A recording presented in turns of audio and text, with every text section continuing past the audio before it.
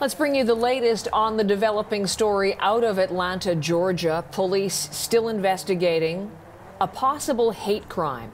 8 people were shot and killed yesterday at 3 separate spas. Multiple reports cite police as saying 6 of the victims were women of Asian descent. These attacks all happened within about an hour of each other. The suspected shooter is a 21-year-old man. He has been arrested and is this morning in police custody.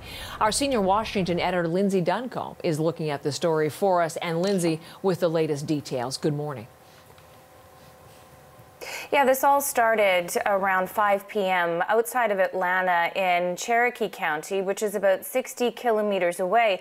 Police were called to a robbery in progress, and when they arrived, they found that 4 people were killed. They were 3 women and 1 man. And about an hour later in Atlanta, there was a call at another salon, and police responded to the Gold Beauty Spa in Atlanta.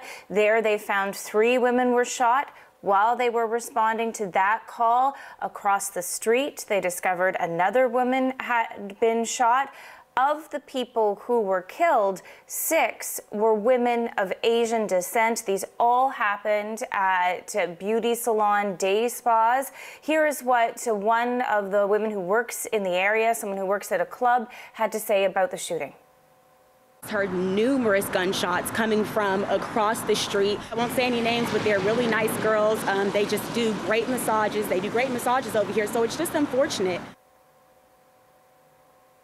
A couple of hours after the shooting, Heather, police arrested Robert Aaron Long in connection with the shooting. He is 21 years old, he is white, and he's from Woodstock, Georgia. Police say they are working to confirm with certainty that these shootings are indeed related.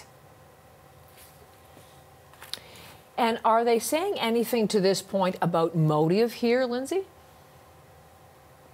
They certainly aren't speculating. The police have said that they're looking into all different scenarios. Here is Captain Jay Baker with the Cherokee Sheriff's Office. Nothing's going to be ruled out. We're conducting a multiple homicide investigation. So wherever the evidence leads us, that's where the investigators will go. Now, that evidence does show, though, that we are talking about 6 women of Asian descent. These businesses had people of Asian descent working there, and the group Stop AAPI Hate, which is a group that was formed as a result of anti-Asian racism in the result of the coronavirus pandemic, has put out a statement about these killings. Here's what they say. They say these reported shootings of Asian American women on Tuesday in Atlanta is an unspeakable tragedy for the families of victims first and foremost, but also for the AAPI community, which has been reeling from high levels of racial discrimination. It goes on to say that few details have been released. It's unclear whether or not this was motivated by hate, but going on to say that there is a great deal of fear and pain in the Asian American community that must be addressed. That same group, Heather, just recently put out a report saying that in the last year, during this coronavirus pandemic,